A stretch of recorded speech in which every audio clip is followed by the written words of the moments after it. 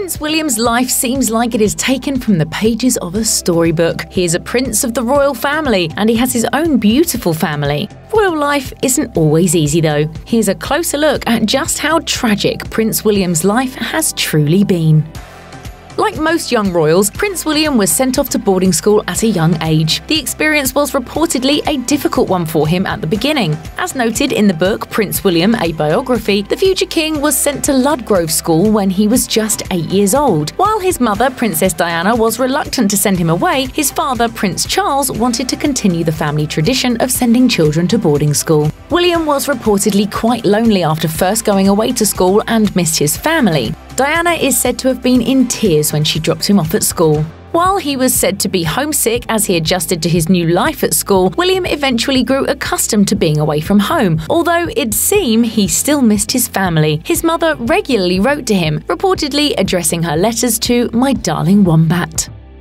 Prince William was not raised with the knowledge that he would one day be the King of England. Royal biographer Andrew Morton wrote in William and Catherine, Their Lives, Their Wedding, that before starting school, William, quote, genuinely had no idea that he was any different from anyone else. Prince William's schoolmates teased him about being the heir to the throne, and it was reportedly his brother, Prince Harry, who broke the news to him that he wouldn't be able to decide his future career. According to Morton, when William said once that he would like to be a policeman and look after his mother, Harry told him emphatically, "You can't, you have to be king." Years later, it came out that William struggled with the responsibilities placed on his shoulders. Broadcaster Jeremy Paxman revealed in a 2019 documentary that Princess Diana had opened up to him about Prince William. William often told her he didn't really want to be king, and then Harry would say, "Well, if you don't want the job, I'll have it." The media was sent into a frenzy in November 1995 when Princess Diana gave a now infamous BBC interview. In the revealing tell-all, she spoke not only of her husband's infidelity with Camilla Parker Bowles, but she also admitted to an affair of her own. Did your relationship go beyond a close friendship? Yes, it did. His mother confessing to an affair with James Hewitt, an army officer, was especially hard on William. Historian Robert Lacey wrote in Battle of Brothers that Prince William watched the interview at school. His mother's, quote, candid admission tipped the teenager over the edge, leaving him feeling betrayed. Prince Charles had opened up on television the previous year about his own affair, and for his mother to then come out and speak about her infidelity left William in tears. He was so angered by the interview that when his mother called him after it aired, he refused to speak to her. Diana's spiritual healer, Simone Simmons, told Lacey, all hell broke loose. He was furious that she had spoken badly of his father, that she had mentioned Hewitt.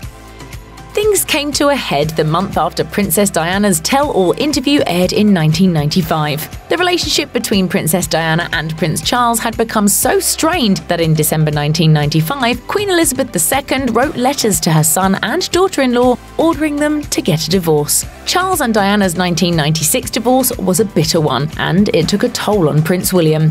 The book, Prince William, a Biography, noted that while Prince William was accustomed to the strained relationship between his parents, their eventual divorce nevertheless left him, quote, traumatized. The greatest tragedy of Prince William's life has been the untimely death of his mother, Princess Diana. He was just 15 years old when she passed away in a car crash in 1997. In the BBC documentary Diana, 7 Days, Prince William recalled feeling, quote, completely numb, disorientated and dizzy after learning of his mother's death. He said, "You feel very, very confused and you keep asking yourself, why me? All the time, why? What have I done? Why? Why has this happened to us?" You feel pain like no other pain, and you know that in your life it's going to be very difficult to come across something that's going to be even worse pain than that. Prince William never really got over his mother's death. In the BBC documentary Football, Prince William and Our Mental Health, he revealed that becoming a parent made his emotions from that horrifying time, quote, come back in leaps and bounds. The royal has felt his mother's absence keenly throughout his life, telling GQ that he wishes she was still here to give her advice and to meet his wife and children.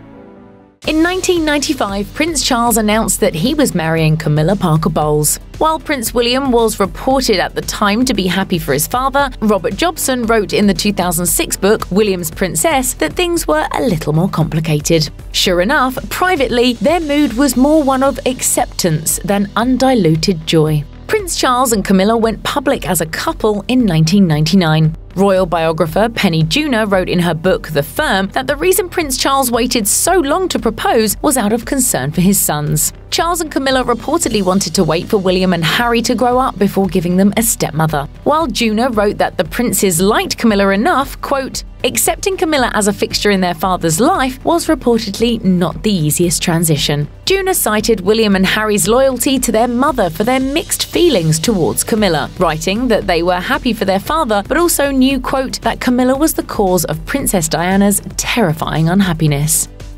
While college is often regarded as a period of self-discovery and a time to adjust to adulthood, Prince William wasn't able to have a normal college experience. Joanne F. Price noted in Prince William, a biography, that the prince, quote, was given a say in which university he would attend, but that Prince Charles particularly wanted him to attend the University of St Andrews. Before William headed off to begin his studies in 2001, his grandmother set down some strict instructions for him, which included, quote, no smoking, only moderate drinking, and definitely no drugs. Queen Elizabeth also forbade him to kiss a date in public. I think it's all about finding your way with the right people, the right supports, close family around you to guide you. Notably, Prince William was required to be followed around by his personal police protection, and he was not even allowed to discuss his family with classmates. Although William was able to blend in reasonably well on campus and, quote, everyone was protective of the prince in their midst, he still drew a lot of attention, especially from the media. The prince had to be on constant guard against the tabloids. There's a true romantic in that. Prince William seems to have found his fairy tale happily ever after with Kate Middleton, but his road to love wasn't exactly the smoothest. Before he and Kate settled down, Prince William had his love life dragged through the press. As noted by the Evening Standard, Prince William was linked to more than half a dozen women before marrying Kate, including Davina Duckworth-Chadd, a family friend who was spotted with Prince William before he headed off to college. Prince William was also linked to Isabella Colethorpe, whose half-sister, Cressida Bonus, was involved with Prince Harry. While it certainly seems like Kate was the most serious of his girlfriends over the years, the ups and downs of their relationship were scrutinized by the press. In 2007, when Prince William and Kate were briefly broken up, a source told the Evening Standard that Prince William, quote, always had a roving eye, and that Kate had, quote, always known and accepted this.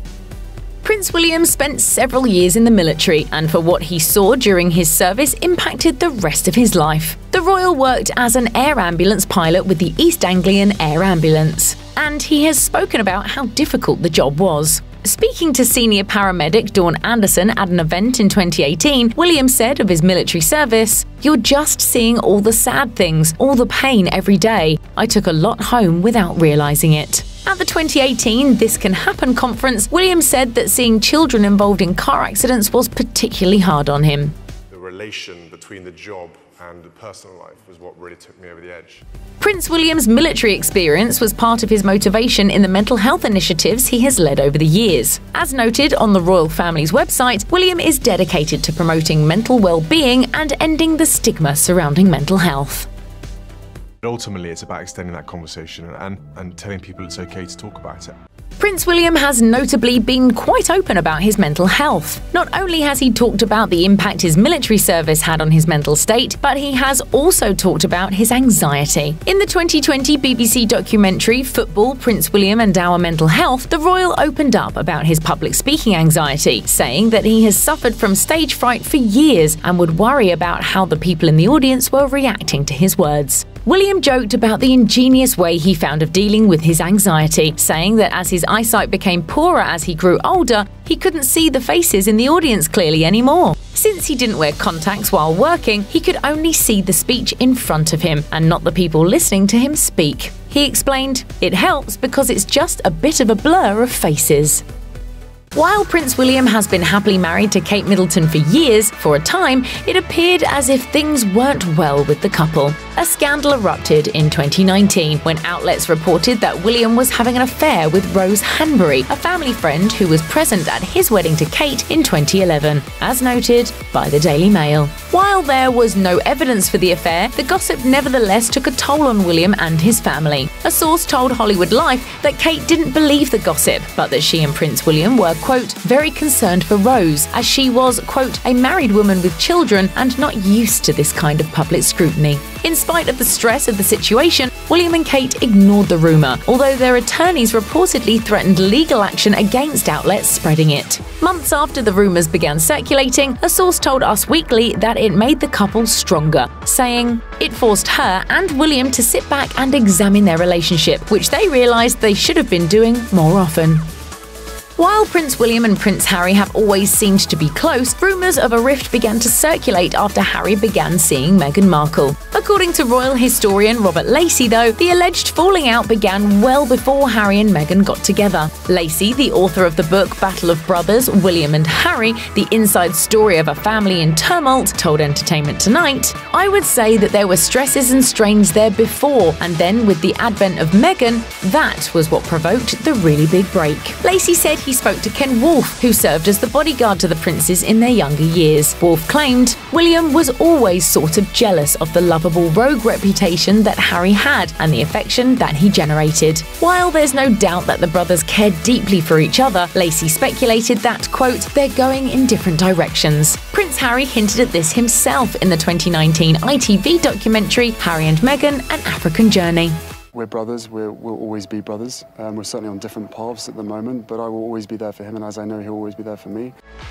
Prince William tested positive for COVID-19 in April 2020, but he kept the diagnosis secret for months. The Sun broke the news in November 2020, revealing that the royal was, quote, struggling to breathe during his illness. William came down with the virus days after his father, Prince Charles, but didn't reveal his diagnosis to the public so as not to cause alarm. He reportedly told someone at an engagement, there were important things going on and I didn't want to worry anyone. Fortunately, William made a full recovery and even carried out quite a few speaking engagements and other royal obligations via telephone and video calls during his illness, even though a source told the outlet that the prince, quote, was hit pretty hard by the virus. The prince was determined that everything remained, quote, business as usual though, and the world never suspected that he was secretly battling a potentially life-threatening virus.